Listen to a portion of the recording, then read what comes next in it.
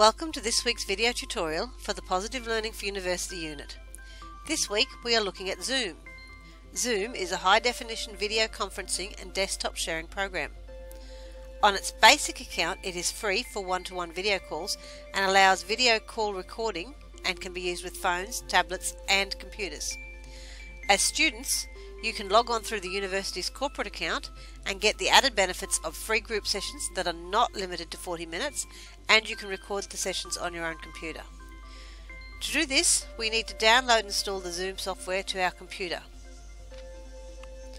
We are going to go to the Zoom Download Centre on zoom.us/download. It is important to note before activating your CQU Uni corporate account, you must first cancel any paid Zoom account that uses your CQU email address. You can go to the support link that's shown on the worksheet to find out how to do this.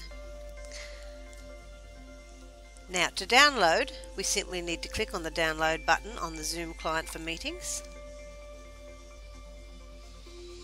Click Save File. Choose where you want to save it. I'm just going to save it into my downloads. Once it's downloaded, just click on the exe file to start the installation.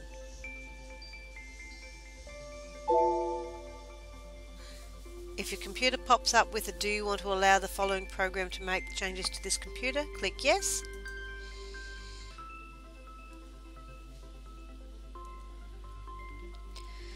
The first time you use Zoom on a computer, you will see the two options, join a meeting or sign in. We're going to click Sign In.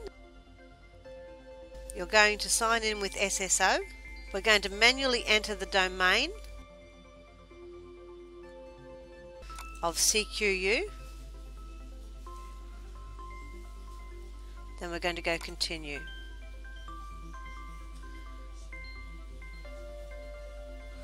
Your university username and password option should come up.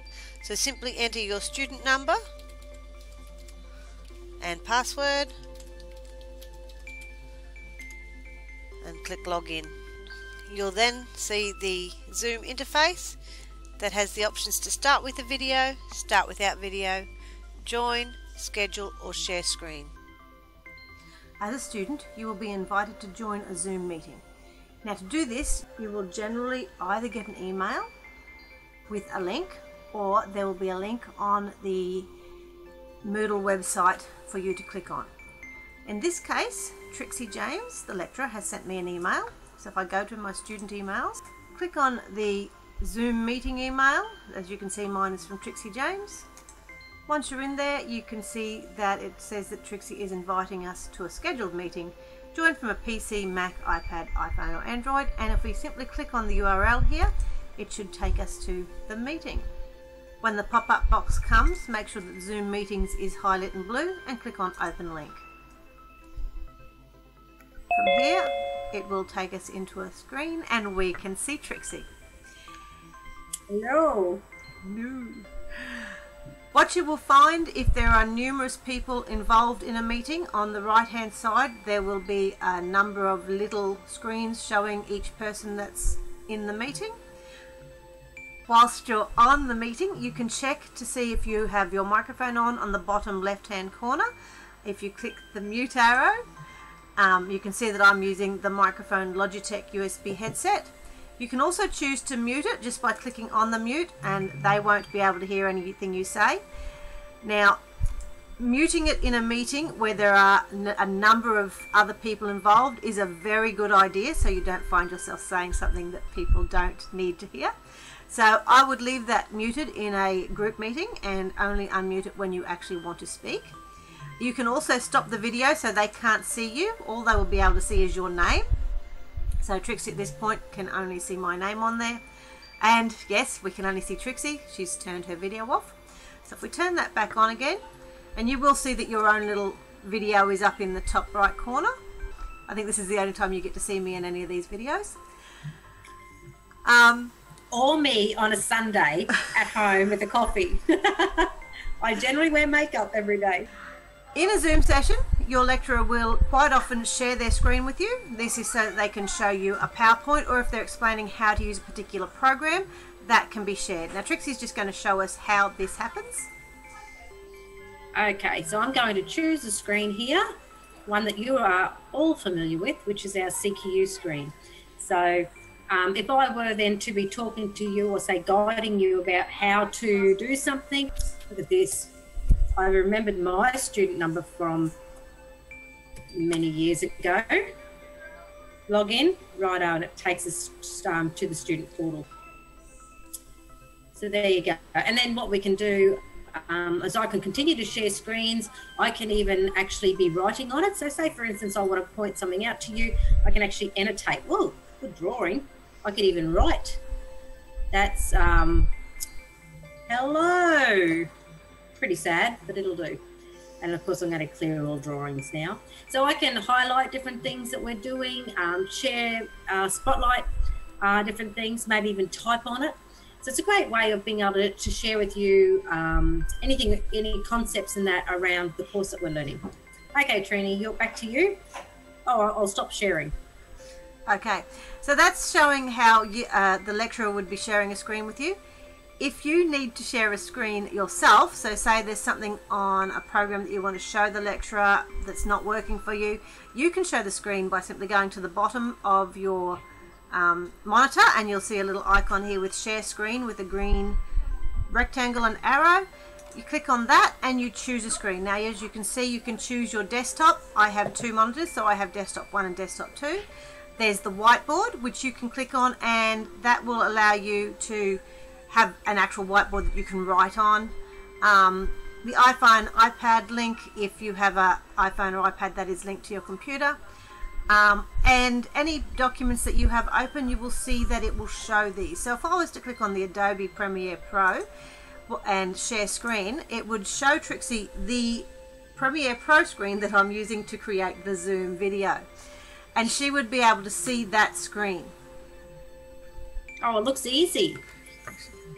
To stop sharing the screen, all we need to do is stop share, and it will take us back to our videos.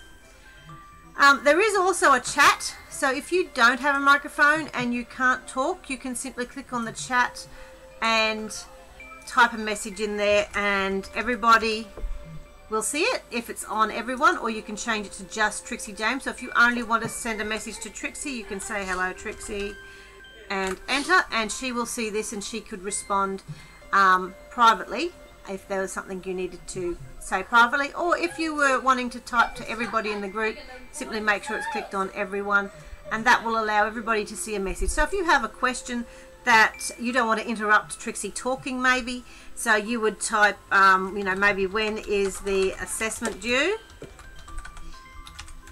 and she could respond to that either verbally or in the message, and everybody would be able to see this, so everybody would know when the assessment's due. Rightio. So that's the chat. There is also the option of recording. So down the bottom you will see a little icon that says record. So you can record any meeting that Zoom with you can record any Zoom meeting that you have simply by clicking on this. Once you've finished recording, that says we have to request permission. I think that's because this is a Trixie has set up the meeting, but generally you can record, and once you've recorded, it will be saved onto your computer. Now in any university meeting, you will find that the lecturer will record the meeting, and it will be put on Moodle for you to be able to look at later. So it's not something you need to worry about, but if you host a meeting of your own and you want to record it to prove you've been doing, I don't know, some type of study group or something, that's always an option. The other links down the bottom are simply to invite. If you want to invite somebody, you can click on that and it will send them an email like the email you got. There's also a link to the participants. If you click on that, it will show you who is a participant. It shows you Trixie is the host and that I am just a user.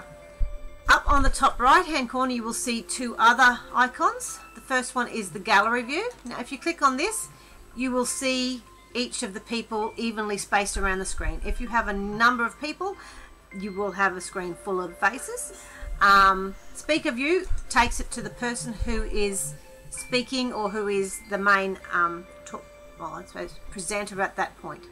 The other icon is just exit full screen. Now that just brings it down so that you can move it around your screen and possibly be able to sort of work on other things while that's going. So if you were wanting to type a Word document and have some information about whatever you're doing, you could have that happening as well.